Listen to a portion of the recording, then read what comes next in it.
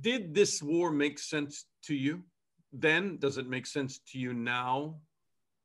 You know, at this point now, we try to keep the good memories of the people that were there with us, of the things that we did together, without trying to relive any horror moments, you know, or bout of the demons in our minds, which a lot of us have done. So I know I avoided that question, but avoiding that part of it was a part of trying to help our guys get through, you know, what would be a great 16 months to the bad rest of our time, where some of our fellow soldiers aren't doing well.